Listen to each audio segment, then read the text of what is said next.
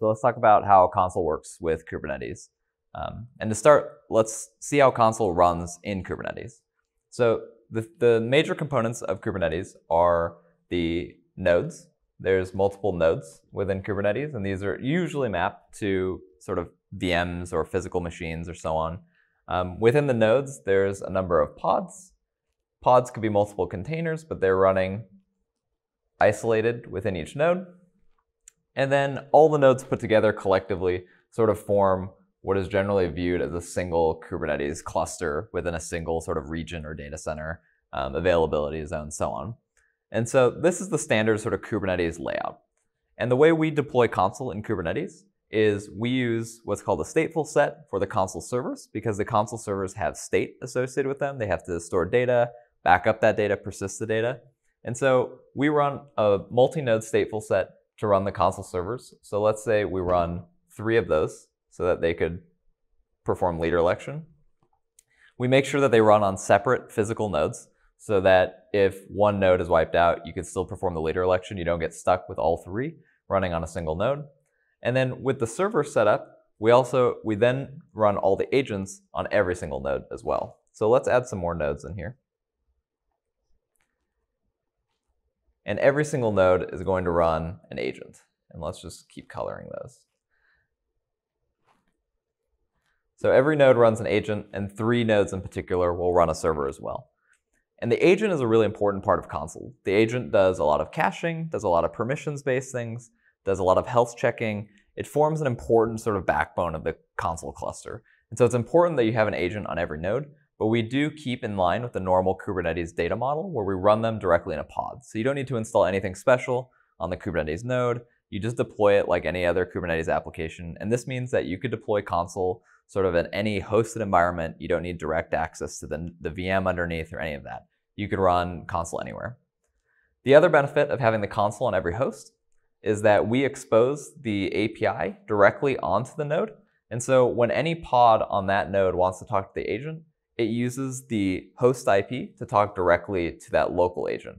That's where you get some of that performance benefits, and that's also how you sort of simplify how do you find Consul.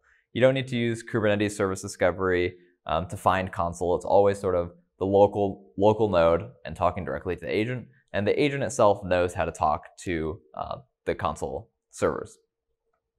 Consul also has a lot of networking requirements. Every single agent has to be able to communicate to each other, but luckily we just use the standard Kubernetes networking model that's required by every Kubernetes cluster to make this work across any kube cluster. So all the pods just connect directly to each other to form their sort of gossip protocols. And the Kubernetes networking model requires that all pods within a single cluster are routable. So this works no matter sort of what overlays and underlays you're using with Kubernetes. And so with all this here, the biggest takeaway is that Consul's deployed onto Kubernetes like any other application on Kubernetes. We don't do anything weird or special or unique. We're using the primitives that Kubernetes gives to us in order to make this possible. So once you have Consul running on Kubernetes, one of the biggest benefits you get from that is being able to do service discovery, service configuration, and service segmentation across other clusters, both Kubernetes and non-Kubernetes. So it's very common for large companies to have multiple Kubernetes clusters, which let's just represent by another large box. And it's also very common that the company has non-Kubernetes workloads. So these just might be VMs running elsewhere, and we'll just make those little boxes. Or those could be bare metal servers or something else. It's usually you're migrating to Kubernetes or you're just maintaining different workloads. And so you just have this heterogeneous workload set that's running across platforms. And Kubernetes itself sort of provides you with all these nice first-class mechanisms like service discovery, configuration, and so on. But that doesn't translate well outside of the cluster, and those primitives aren't available in non-Kubernetes environments.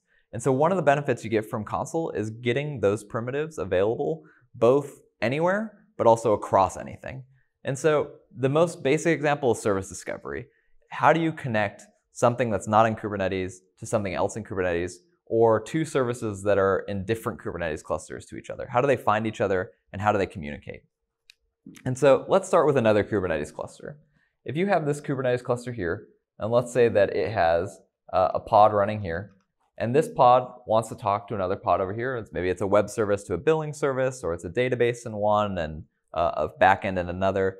For some reason, these two pods want to communicate to each other. Finding another pod inside this Kubernetes cluster is very, very easy. Finding it across, you really have no tools to do that unless you use something like Consul.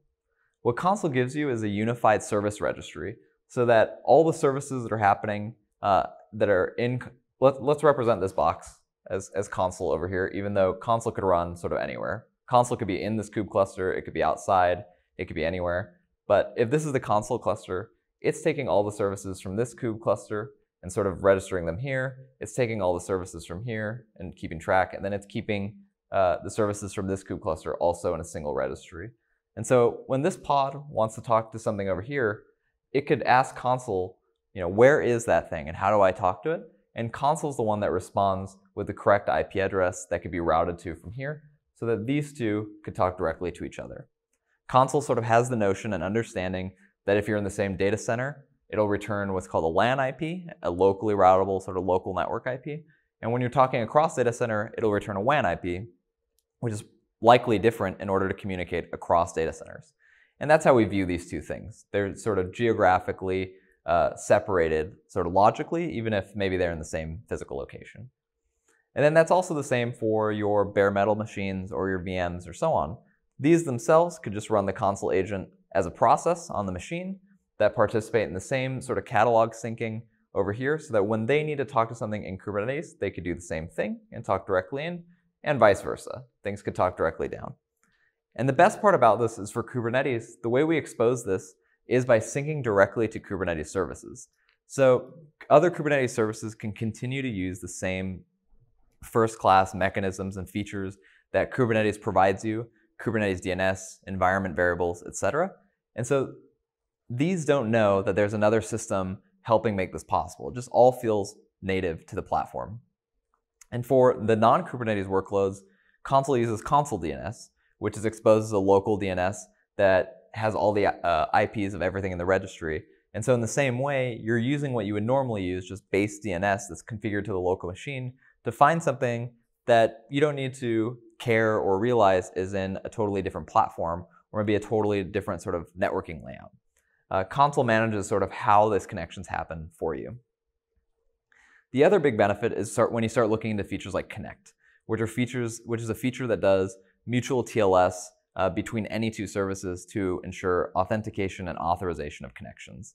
It's what allows you to define a web server can talk to a database or cannot, and so on, and enable that to happen. Because Connect is based on end-to-end TLS, it sort of doesn't matter what's in the middle of anything as long as the whole connection is properly encrypted with the right TLS certificate.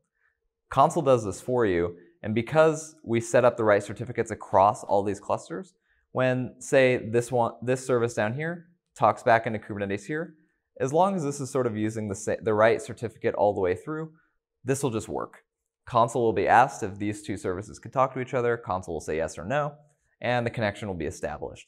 This works through load balancers, across various cross-data center tunnels, pretty much any networking layout, as long as the two endpoints can communicate end-to-end to each other.